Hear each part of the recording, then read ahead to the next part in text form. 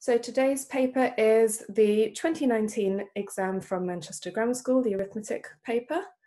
And as before, it starts off with some easy questions. Perhaps you can just try those first 3 kids and then send them to me. So hopefully, I would do the first one on paper and then submit the answer to me on chat. Don't do it in your head because it's not really worth the risk. Just do it properly and get the mark.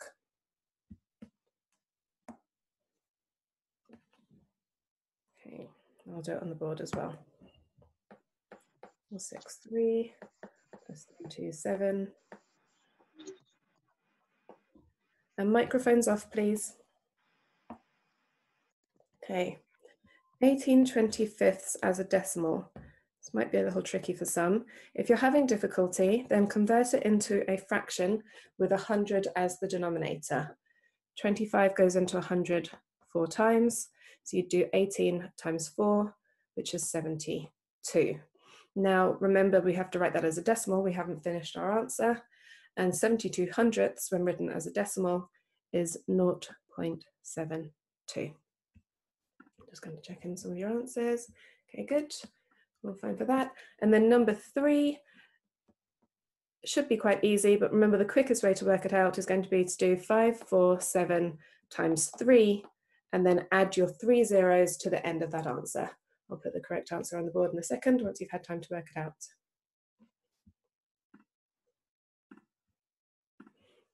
Yep, thank you. Okay, that's correct. And in a second, those of you that have got the answer, why don't you tell me what number that is? Can you say the number once you've calculated it? So remember to do 547 times 3 and then add 3 zeros to the end. Yeah, good. Doing the right answers here. I'll write it in. Okay. Okay, do you want to unmute and can you tell me what the answer, how to read the answer, as you've got it already? For which question? For number 3, what number is that? It is 1,641,000. Good, well done. Okay, I think some of you may have left off a digit there, but the correct answer is on the board. Then work out 3.19 minus 1.72. This is fairly straightforward because we've got the same number of digits in each, but remember when you subtract decimals or add decimals, you need to line up the decimal points. So you can see here, my decimal points are lined up, and then you can subtract from there. And the correct answer to that one is 1.47. Like last time, I'll go through the first few questions quite quickly because they're quite easy, and then we can spend longer on the ones at the end. Okay, so add the product of 5 and 13 to the sum of 5 and 13. Product, remember, means multiply. So you need to multiply 5 and 13, and that's 65. And then you add that to the sum of 5 and 13. The sum of 5 and 13, you just add them, is 18. So for this question, you need to do 65 plus 18, and that is 83. Okay, missing number sequence. With any missing number sequence, I need you to write down what the difference is between each number. So don't just do it in your head, write it down. So on here, yep. Okay, so 101 to 86, that is minus 15. 86 to 74, minus 12. You can skip ahead on this if you want to do it on paper at home, so minus 9. Okay, then if we're doing minus 15, minus 9, minus 12, minus 9, these numbers are going down 3 each time. So my next step should be minus 6 to get to this one, and then it should be minus 3 for the last one. So we'll do 65 minus 6, and that's 59. And then just double check that that works with the last number as well. So it should be minus 3. 59 minus 3 is 56. So then we're sure that this is the right answer. So remember, all number sequence questions, you need to write in what the difference is. Even if you're stuck and you're not sure how to do it, write the difference, and then sometimes the answer will come to you once you see it on paper. 59 is our answer for number 6. Okay, working out fractions. So first of all, to divide by a fraction, we need to write both these numbers as improper fractions or top-heavy fractions. So can you tell me what 3 3/4 is as an improper fraction? And then tell me what 2 1/2 is as an improper fraction. Is 3 3/4 as an improper fraction 15/4? Yeah, that's fine. Can someone else give me 2 1/2 as an improper fraction? 5. 5 over what? 4. 2. 2, yes, the denominator stays the same. So 5 over 2, thank you. Okay, when we divide by a fraction, we actually flip the second fraction over and then multiply. So I'll show you what I mean. We get 15 over 4, that's fine. Then flip the second fraction so it becomes 2/5 and multiply the two of them together. Now that we've done that, we can just multiply. So we would multiply the numerator, multiply the denominator. However, if you are already comfortable with multiplying and dividing fractions, I'm going to show you how to make it a little simpler. If this is new to you, maybe close your ears because it might confuse you a little bit. So I am going to simplify these fractions. However, when I'm multiplying fractions, I don't just have to simplify vertically, I can simplify diagonally, as long as I've got a numerator and a denominator included. So if I simplify diagonally, 15 and 5 both divide by 5. So that's 3 and that's 1. And then 2 and 4 both divide by 2. So that's 1 and that's 2. Now I'm going to multiply those new numbers together and I'll get the same answer that I would have if I hadn't simplified yet, but now my answer is automatically going to be in its simplest form. So I do 3 times 1, which is 3. I do 2 times 1, which is 2. And my answer is 3 over 2. So remember the question said in its simplest form, I will just double check. This can't be simplified any further, which it can't. So you can either write 3 over 2 as your answer, or as the question was using mixed numbers to begin with, I would write my answer as a mixed number. So what is 3 over 2 as a mixed number? 3 over 2 as a mixed number. Can someone tell me? 1 and 1/2. 1.5. Yes, good. Okay, so we have 1 and a half. Okay, remember when someone's already given us the answer, please don't give it to us again. All right. What is 30% of 550? It's centimeters cubed, but the centimeters cubed part doesn't really matter. It's just a normal percentages question. So I will start with 100% equals 550. And then I'll get 10% because 10% goes into 30. So 10% from 100%, that's dividing by 10. Dividing by 10. 550 divided by 10 is 55. And then to get to 30%, now unfortunately this isn't all written in one column, but to get from 10 to 30, we would times by 3. So I'm going to do 55 times by 3. 55 times by 3, I'll work it out over to this side for you. 165. So our answer is 165 centimeters cubed, which hopefully you've been able to calculate on your own. You've got to work faster if you don't want me to give away the answer. Okay. Express 42 minutes as a fraction of 1 hour. 1 hour, hopefully you know, has 60 minutes. So we just put 42 over 60. And then you need to simplify that because it wants the answer in its simplest form. So I'll give you a second just to simplify. Make sure you simplify all the way. Just dividing by 2 isn't going to do it here.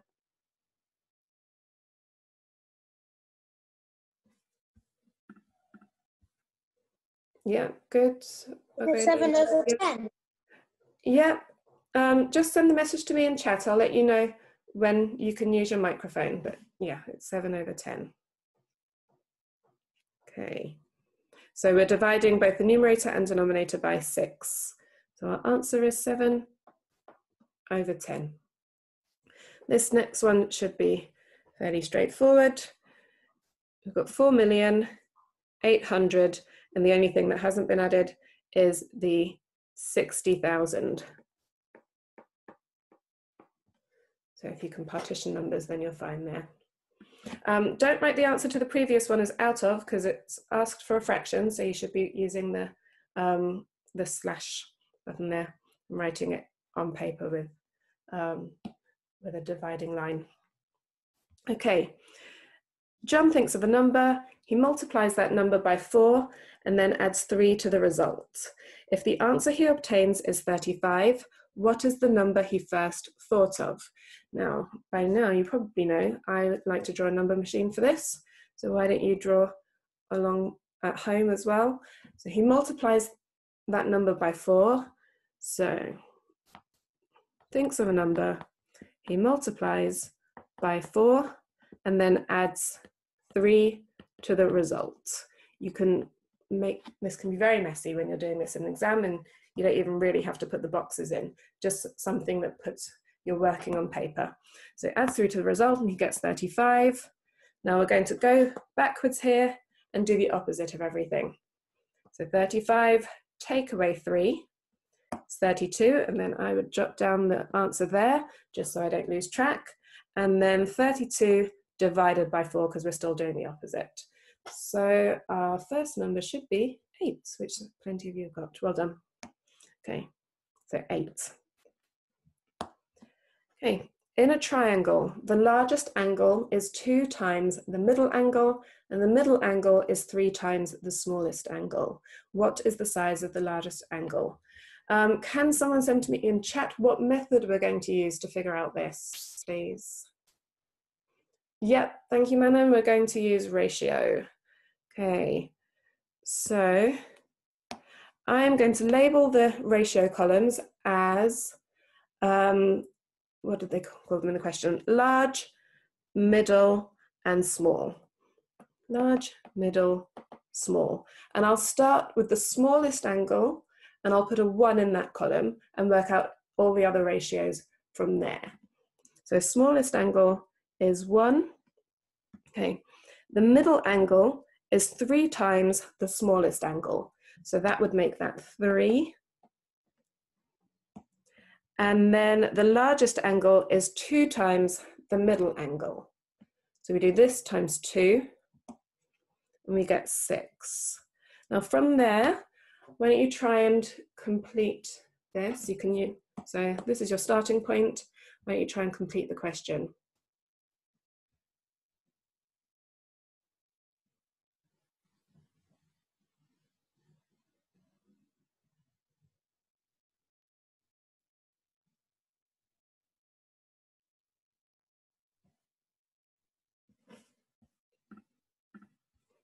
Okay, good, got our first answer. Well done, Olivia. Good.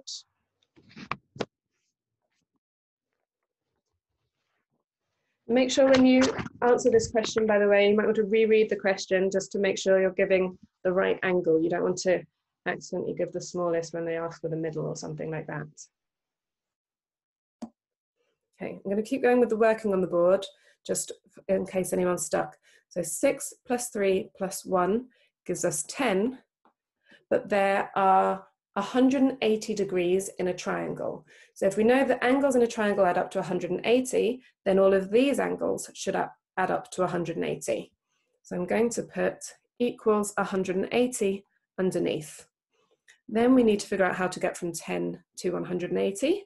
We times by 18, which should mean that if we times everything else by 18, then we'll get our final answer.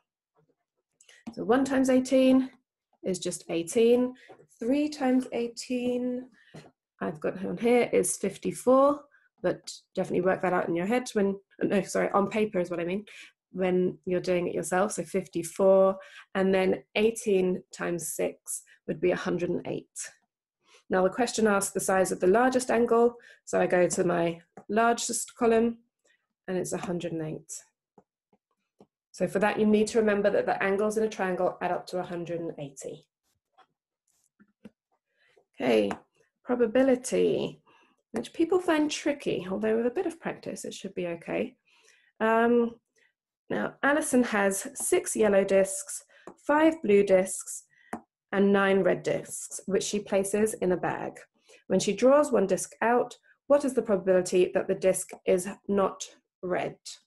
Now, I wouldn't recommend you do what I'm about to do in an exam, but just for the purposes of understanding this better. So we've got 6 yellow, 5 blue, and 9 red. Now, usually to find the probability that something was red, we take the number of red discs over the total number of discs that we have. However, in this case, we want not red. So we add up the probabilities of everything else. So if it's not red, it will either be yellow or blue. Now the chance of it being yellow or blue is going to be 11, because these add up to 11, out of the total number of discs. Now, I've already added these up.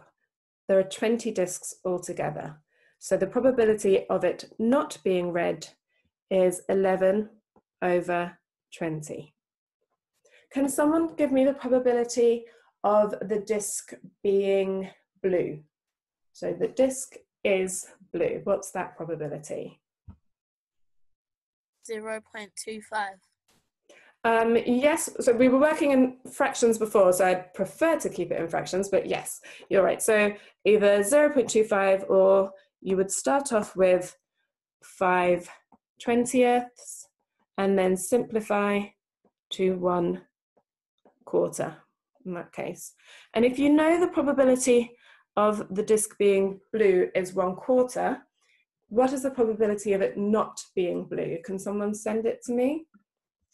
Probability that the disc is not blue. This is tricky. Yep, good, Isabel. It's 3/4, yes, or 75%. Well done, Isla and Ondina as well. So probabilities always add up to 1. And so 1/4 and 3/4 add up to 1. So that's how we'd figure out the probability of it not being blue. Okay, so I'm going to get rid of that. Go back to the original question. So the original question was, what is the probability that the disc is not red? And that was 11/20. So I just gave you a couple of extra questions just as revision. Okay, number 14, we're starting to get into trickier questions now. Okay, now before I get into this question, actually, I just want to explain what profit is in case some of you are unfamiliar with that word. So profit is how much money you make after you've paid the costs of something. So when you sell something, you usually have to buy it from somewhere first. That's how all the shops that you go to work. They buy the product, so in the clothing shop, they'll buy it from somewhere and then they'll sell it to you for more money. And profit is the difference between how much they paid for it and how much they get when they sell it. So for example, if you bought a t-shirt for £10 and then you sold it to someone for £15, then the profit is £5. So you sold it for 15, you bought it for 10, and then you make £5 of extra money. That's how much money you've made on top of what you had to pay out. So in this question, they are concerned about profit partially. So a shopkeeper buys a box of 60 apples for £12. If he finds that 1/10 of the apples are bad and can't be sold, at what price must he sell each of the good apples so he can make a profit of £15? There are quite a few steps to this question. So let's go back to the beginning, break it down. So he buys a box of 60 apples for £12, but he finds that 1/10 of the apples are bad and can't be sold. So first of all, let's figure out how many apples are good and can be sold. So it's 1/10 off 60. Yep, so 6 are bad, and that means you've got 54 good. Now don't forget to take off that 10th, because that's what children do sometimes. They find a 10th, and then they just go with that answer. They forget that you have to take it off. So 54 good apples is what he has now. And he paid £12 for those apples. We'll ignore the bad ones. We'll just pretend those don't exist now because they've had to be thrown away. So at what price must he sell each of the good apples so that he makes a total profit of £15? So remember, profit is the difference between how much you've sold them for and how much you paid for them. So how much money would he have to bring in if he paid £12 and wants a profit of £15? How much money would he need in his little cash box at the end of the day? He needs, so profit is the difference between what you sold it for and what you bought it for. So don't try and skip to the end of the question because some of you are giving me wrong answers right now. Just concentrate on this part for me. It's complicated. So does anyone know how much money he would have to have got from his customers that day? Yes, Olivia, well done. It is 27. So he spends £12. If he receives £27, then that gives him a profit of £15. So he needs to sell, once he's sold the 54 good apples, he needs to have received £27 in order to make the profit that he wants to make. So he makes £27 that day, and he sold 54 apples. So the question wanted to know, at what price must he sell each of the good apples so that he makes that profit?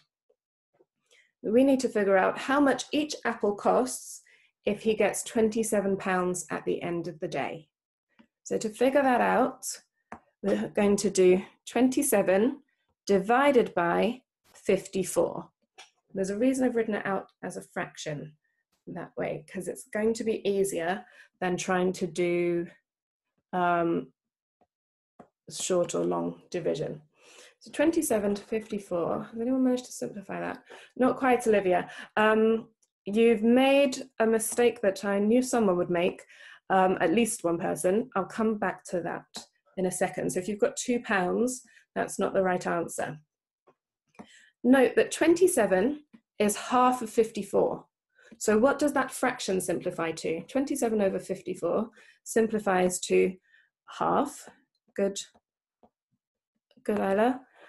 So he makes half of a pound, that means, which, yes, Oge means if he makes half of a pound, that is equivalent to 50p. So he makes 50p. The difficulty with this question is knowing whether to do 54 divided by 27 or 27 divided by 54. What I would recommend doing is putting simple numbers in. You can do this with a lot of different questions when you're not sure which order to do things in. So let's say he makes £100 and he has 10 t-shirts. And we need to figure out how much he sells each one for. So we would do 100 divided by 10. So in this case, we knew that instead of 100, he made £27, and we knew he had 54 apples. So you're going to do things in the same order. Instead of 100, you're going to do 27, and instead of 10, you're going to do 54. So that's how we can check which way round we should have the numbers.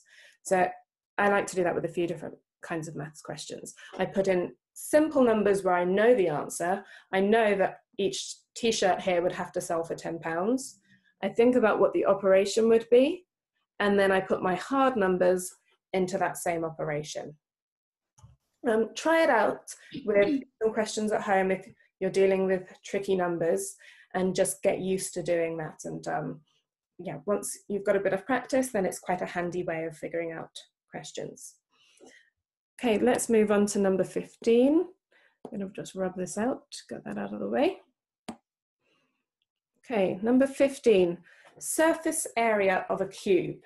Now, surface area is the area of all of the sides of a shape. So the top, bottom, all of the sides, what is the area of each of those? And then you add them up. So this cube, we know that from here to here is 15 centimeters. And as each face is a square, they're all equal in length. So what is the length of one side of this cube? Should be nice and easy. Yes, Isla, that's 5. So one side is 5 centimeters. Now, from that, can you figure out the area of one square? What's the area of one square? That's 25 centimeters squared. So area of one, so I've got area of square equals 25 centimeters squared.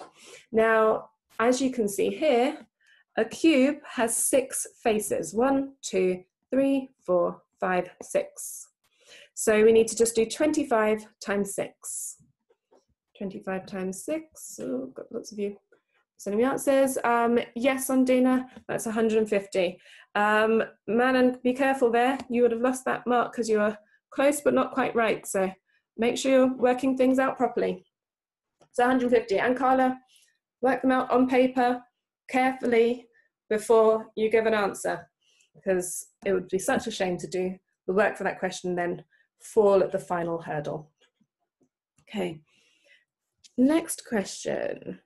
Now this is kind of an algebra question, although there is a way to do it even if you haven't done algebra before. You have to just think about what you would see in front of you. Say, okay, so 2 bottles of water and 3 small bags of fruit cost a total of £2.55. If a bottle of water costs 15p more than a bag of fruit, what is the cost of a bag of fruit? Okay, I'm going to write a little equation to represent the first bit of information. So 2 bottles of water and 3 small bags of fruit cost £2.55. If a bottle of water costs 15p more than a bag of fruit, what is the cost of a bag of fruit? Okay, so we've got 3F. Now, 2 bottles of water, if 1 bottle of water costs 15p more than a bag of fruit, then that's like water equals fruit plus 15p. So 2 bottles of water must cost how much more than 2 packets of fruit? 2 bottles of water cost how much more than 2 packets of fruit? 1 bottle costs 15p more, so 2 bottles cost 30p more. Yes, good, Isabel. Okay, so instead of having 2 bottles of water here, I am going to have 2 packets of fruit plus 30p, because they cost 30p more than a packet of fruit, plus 3 packets of fruit, because I already had that here, equals £2.55. So instead of having 2 bottles of water, I've replaced that with this part, 2 packets of fruit plus 30p. Okay, just want to rub out my bottom part, it's out of the way. Okay, now let's simplify this a little bit. So we've actually got 5 packets of fruit on this side, plus 30 equals 2.55. Now, do you want to try and figure out from that the price of a bag of fruit? If you're not sure how to do it, just send me a note so I know where to explain it in full.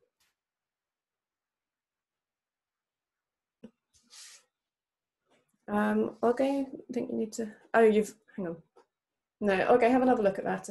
I was wondering if you had the price of 5 packets of fruit, but I'm not sure that's it.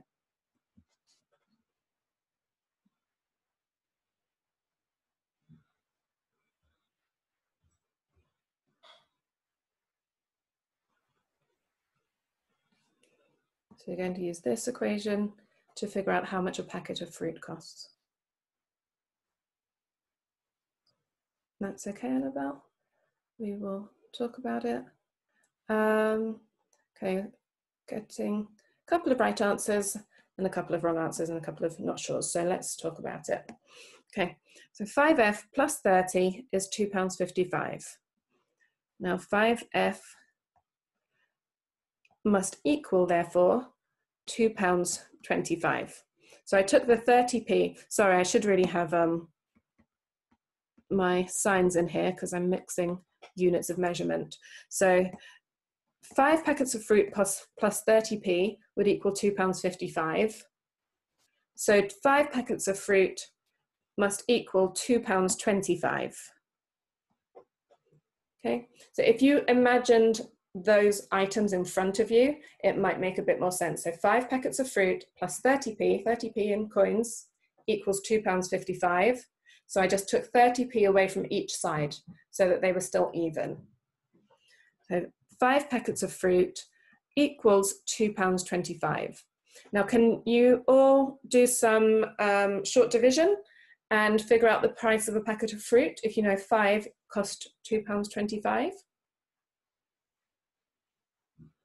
Isabel, have another look at that, please. I think you may have forgotten to carry somewhere or something like that. Okay, yep. We're starting to get some corrections in now. Yeah, good. And if you figured out the cost of a bag of fruit, why don't you tell me the cost of a bottle of water as well?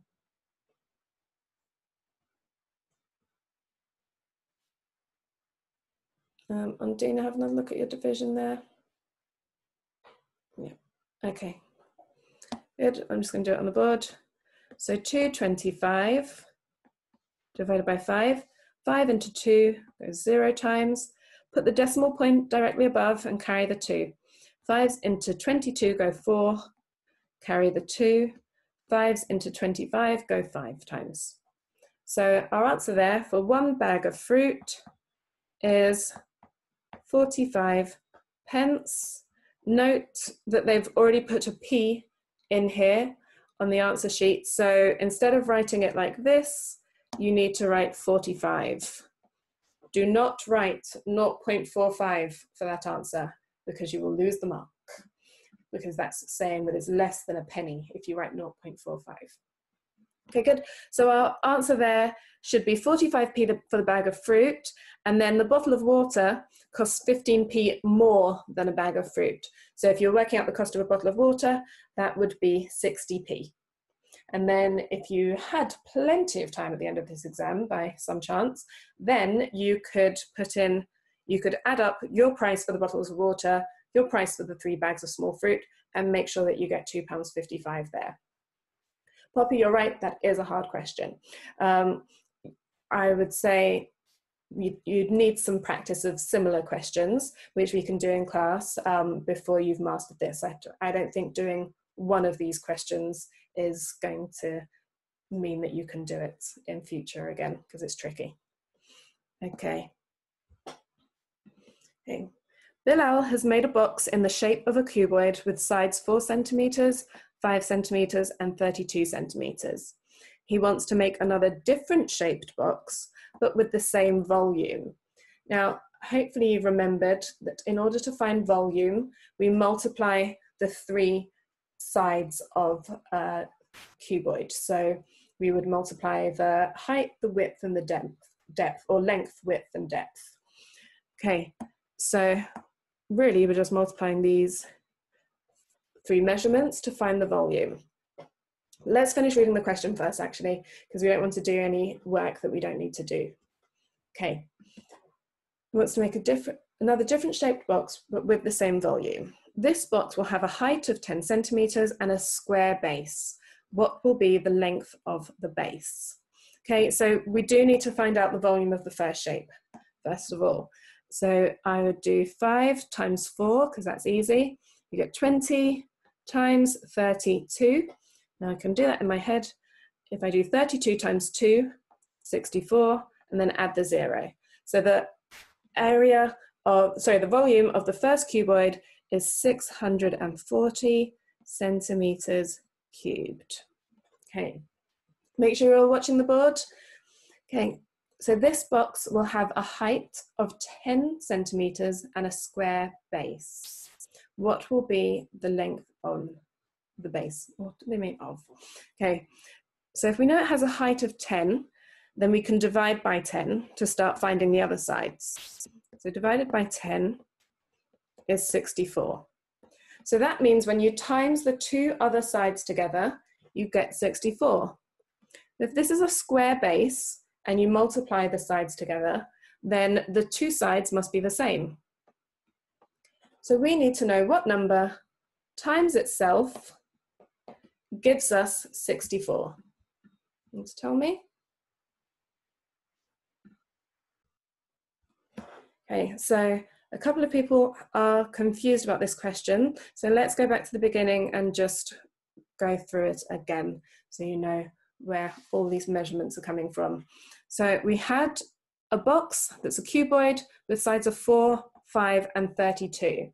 Now to find the volume of a cuboid, we would times the different measurements together. So I'm just going to draw a cuboid on the board so you can see. So let's say this was 4, this is not to scale, this was 5, and this is 32. So you would times all three measurements together to get the volume. I did that, so I times 5 by 4, which was 20, and then 20 times 32, and I got 640 centimeters cubed. Now to find the volume, so Bilal wants to make another different shaped box, but with the same volume. So we know that the new box has to have a volume of 640 centimeters cubed. This box will have a height of 10 centimeters and a square base. So our new box, where we have a square base, it's a bit like that, okay? So the height, we've been told, is 10 centimeters. And remember, to find the volume, we would do the height times the width times the length. So if I divide my volume by 10, then I get 64, and that must be what I got when I times the width by the length in this new shape.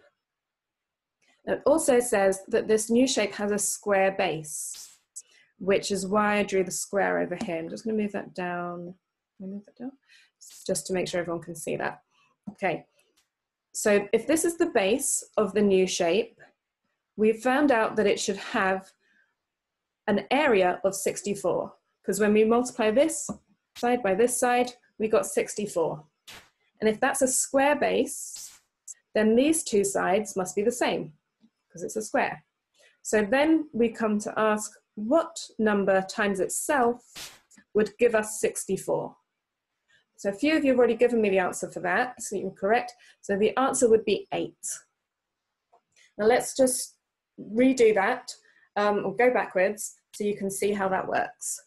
So we learned that the first shape was like this one at the bottom, and the volume was 640 centimeters cubed. Then we thought the answer to the lengths of the other shape was 8. So if I have a different cuboid, to find the volume, I would do this side times this side times this side. So I'd go width, length, and then depth or height up that way. So if the sides were 8 and 8, that would give us a square base, which is 64. And then 64 times 10 gives us 640. So then we know that the two shapes do actually have the same volume. That means that our answer will be correct. Right, let's look at the next question. I'm just going to rub that out. Okay, a large number of buses stop at the bus stop at the end of Old Hall Lane. The 42 bus stops there every 6 minutes, the 43 bus stops there every 8 minutes, and the 45 bus stops every 15 minutes. If all the buses stop at Old Hall Lane stop at 4 p.m, write down the total number of buses that will call at the stop between 4:20 and 4:50. So they all started at 4 o'clock, and we want to know how many come between 4:20 and 4:50. So let's write down which buses will come when. So the 42 bus stops every 6 minutes, starting at 4 o'clock. So if we skip to a multiple of 6 that is greater than 20 minutes, because we don't need the 6-minute one, the 12-minute one, the 18-minute one. So we skip to 24 because that's the first multiple of 6 that's greater than 20 minutes later. So the 42 bus will come at 4:24, so I'll just write 24. And then if it comes every 6 minutes, it will come again at 30. And then again at what times before 4:50? So 24, 30, and then what times?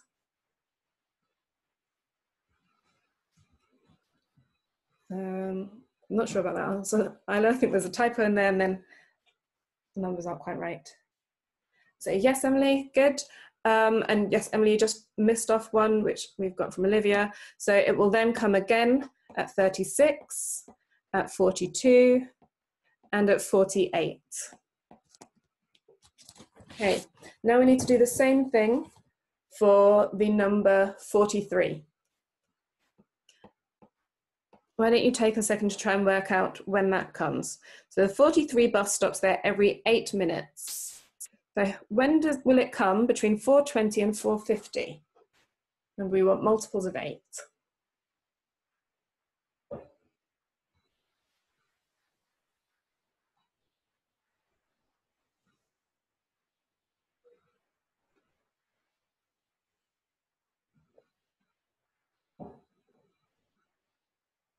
Undina, you've missed the first one, but the others are fine.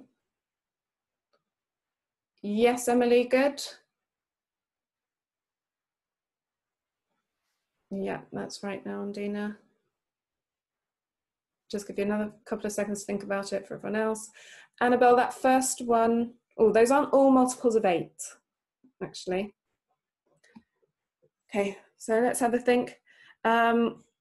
So it comes every 8 minutes, and remember it started at 4 o'clock, so it would come at 8 past, 16 past, and so on, but we don't care about those first ones because they're before 4:20. So the first multiple of 8 that's after 20 is 24. 24, and then it will come again at 32, at 40, and 48. And we won't go any further because that would be after 4:50. Okay, so you should have down the 43 bus will come at 24, 32, 40, and 48 past. Now we just need to do the same thing for the number 45. Number 45 comes when? Comes every 15 minutes. When does it come between 4:20 and 4:50? Can you give me the times that it would come?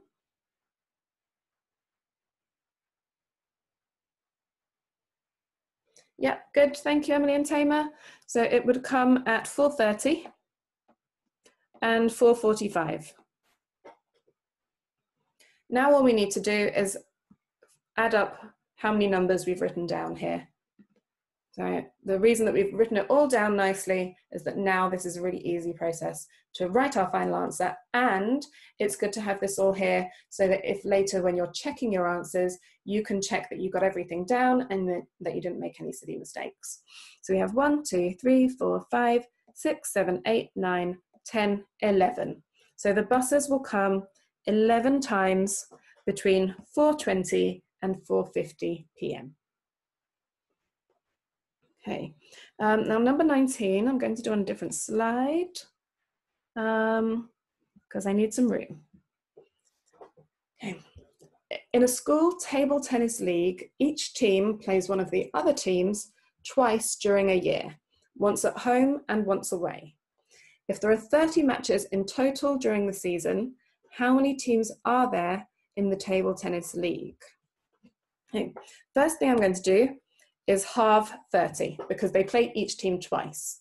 So there are 15 matches against each in total between a new team, and then the other 15 are just repeat matches, which won't help us to figure out how many teams there are.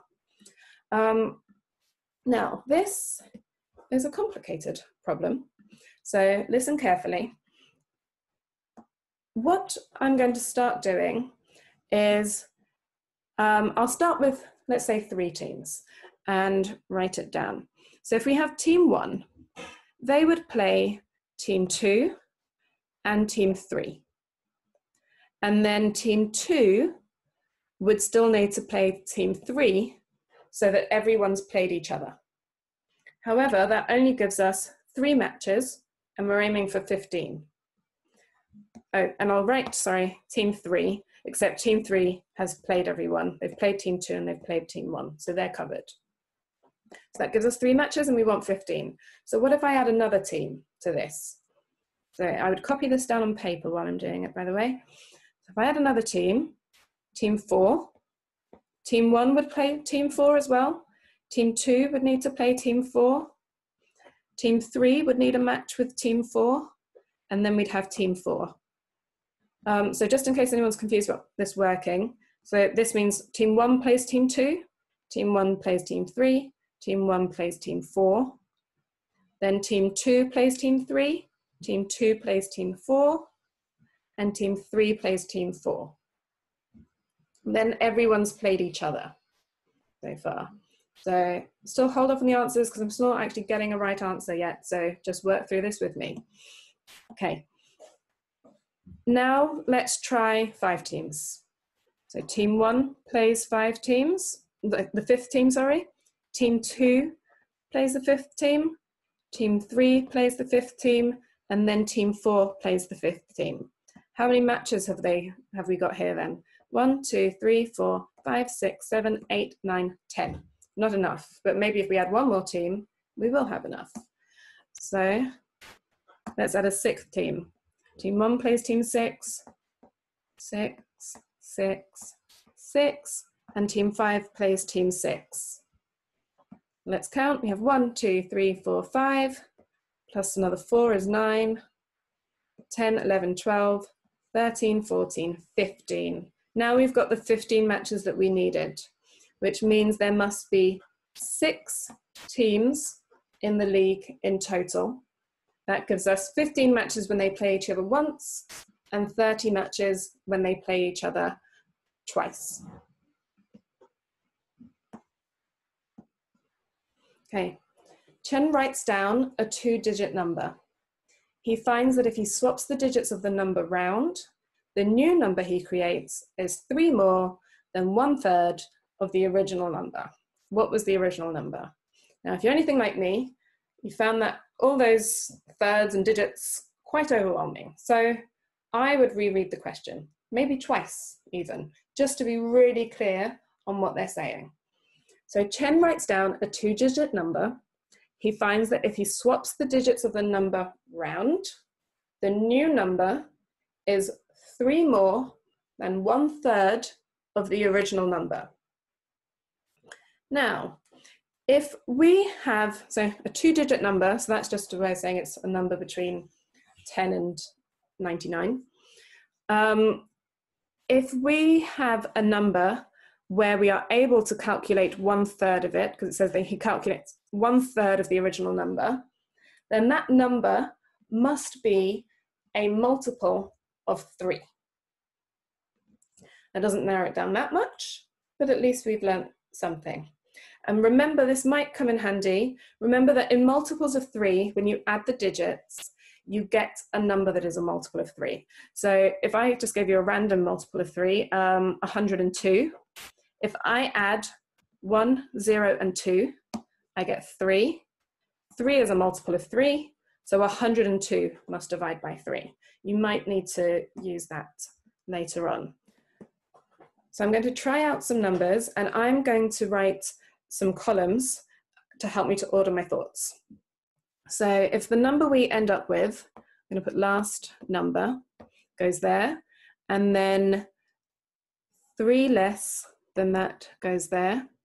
Now let me just reread this to make sure I'm doing the right thing. So he finds that if he swaps the digits of the number round, the new number is 3 more than 1/3 of the original number.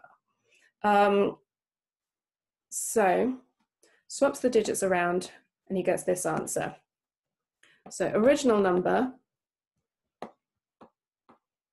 should be a reverse of the number in the first column. So if I did, let's say 15, that should be 3 more than the 1/3 of the original number. So that should be, so 12 should be 1/3 of the original number. Okay, put this in here, 1/3 of the original number. I haven't worked it out, but I know that 12 is too small to be 1/3 of 51, so that's not going to work. And remember before we'd said if we're finding a third of a number, then the numbers must be multiples of 3. And this number also has to be a multiple of 3, because when you swap around the digits in a multiple of 3, you still have a multiple of 3. So I'll show you what I mean. So I'd said for 102, if we add up those digits, we get 3, which means that number divides by 3. So that means 102 divides by 3 because 3 divides by 3. But if I swap those digits round, I get 201. Those digits still add up to 3. So 201 must divide by 3. So I'm just focusing on multiples of 3 in these rows. So 12 was too small. I'll skip a few and go to 21. So 21 is 3 more than 18, which would need to be 1/3 of these digits switched around, just 12, so that doesn't work. 18 is not 1/3 of 12. Let's try 24. 3 less is 21, and I swap around these numbers, and I get 42. Doesn't work. 21 is not 1/3 of 42. Now let's try 27. 3 less is 24. Swap those round, I would get 72. Now that is looking more hopeful, because 20 times 3 is 60. So that may well be 1/3 of 72. So I'm going to check that with some short division. Carry the 1, 3's into 12, go 4 times. So that works. If we take 72 as the original number, we swap the digits round, we get 27, and 27 is 3 more than 1/3 of 72. Now, I know your brain might be exploding a little bit. Mine is a little bit as well. So with these questions, unfortunately, there's no great way to do it apart from trial and error.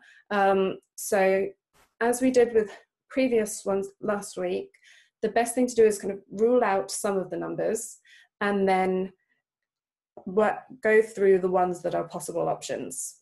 But sometimes you have to skip a few or something if you think it's not going to work. So like I skipped to the ones in the 20s. Okay, let's see what you have to say about this. Okay, yes, you're saying it works. It does work. But that was really hard. What would probably be a good idea is having another look at this question tomorrow or something, just to give your brain time to let it sink in, forget it a little bit, and then see if you can do it on your own. But the key with questions like this is to make sure that you've really ordered your work so that you're not leaving something out. You can keep track of what you're doing. So like I had the 3 columns for this, so I could keep track of the different numbers. Then that's really the only way that you can do it. If you try and do this in your head, I wish you the best of luck, but I think you're a little bit mad. All right. Well done for making it through another Manchester Grammar arithmetic paper, especially that last question. Don't forget, if you found this video helpful, then like us below. You can visit kinlearning.com for more 11+ information and advice, and subscribe to our channel so you're the first to know when new videos are uploaded to this channel. Bye.